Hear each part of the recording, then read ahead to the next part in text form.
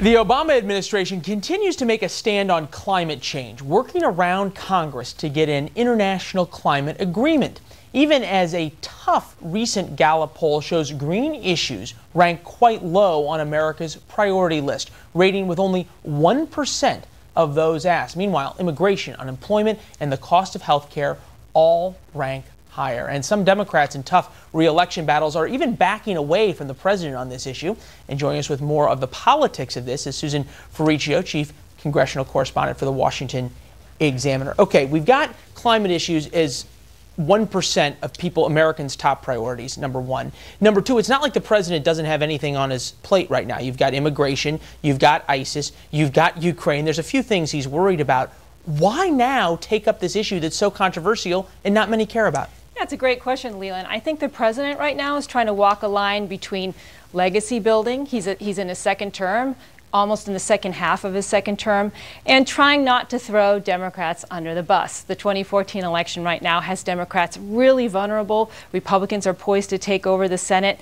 I think you see the White House right now floating the climate pact idea out there in the media and then seeing where it goes. You see pushback, as you just said. Mary Landrieu from Louisiana, also Nick Rahall from West Virginia have all come out against this climate deal. Other Democrats have remained silent.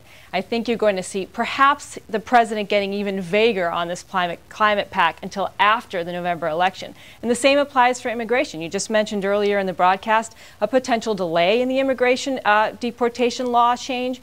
He may wait on that. Are Democrats on Capitol Hill worried, not necessarily even about the president's coattails not being big enough for them, but worried about the fact that the president's policies might be hurting them? Oh, the short answer to that is yes.